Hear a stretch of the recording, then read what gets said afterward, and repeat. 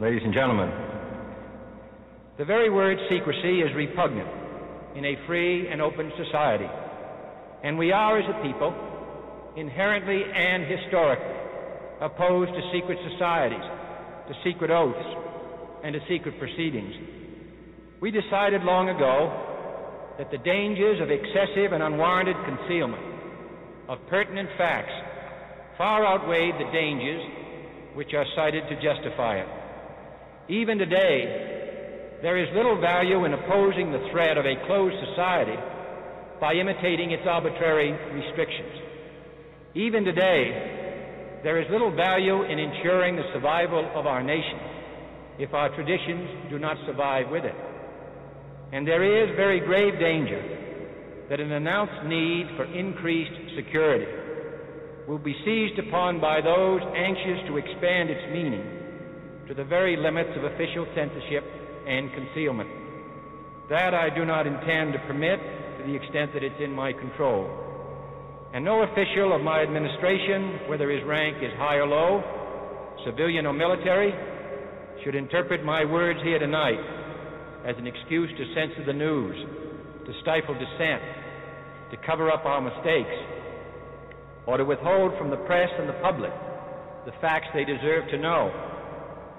For we are opposed around the world by a monolithic and ruthless conspiracy that relies primarily on covert means for expanding its sphere of influence, on infiltration instead of invasion, on subversion instead of elections, on intimidation instead of free choice, on guerrillas by night instead of armies by day.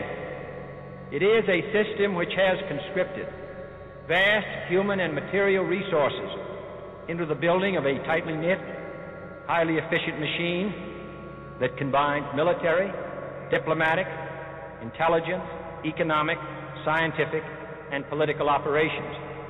Its preparations are concealed, not published. Its mistakes are buried, not headlined.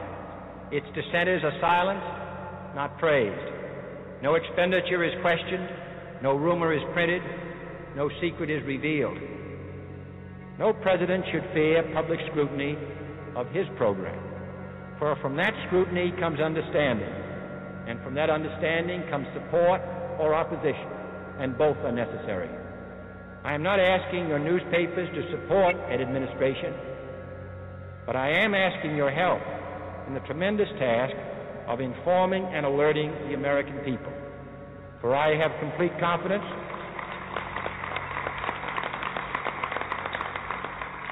in the response and dedication of our citizens whenever they are fully informed. I not only could not stifle controversy among your readers, I welcome it. This administration intends to be candid about its errors, for as a wise man once said, an error doesn't become a mistake until you refuse to correct it.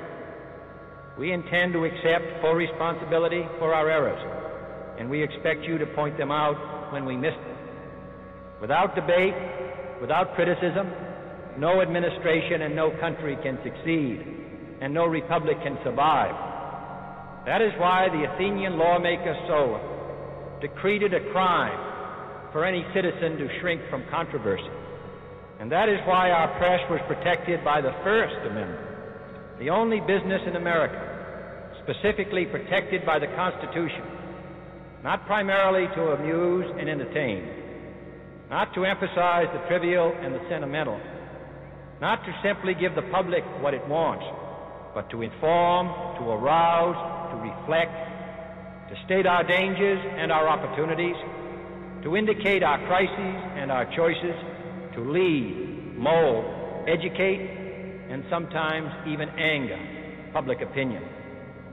This means greater coverage and analysis of international news, for it is no longer far away and foreign, but close at hand and local.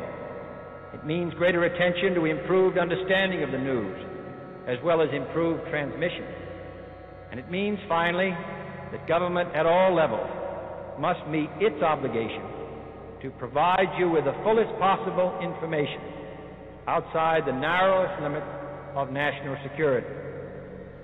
And so it is to the printing press, to the recorder of man's deeds, the keeper of his conscience, the courier of his news, that we look for strength and assistance, confident that with your help, man will be what he was born to be, free and independent.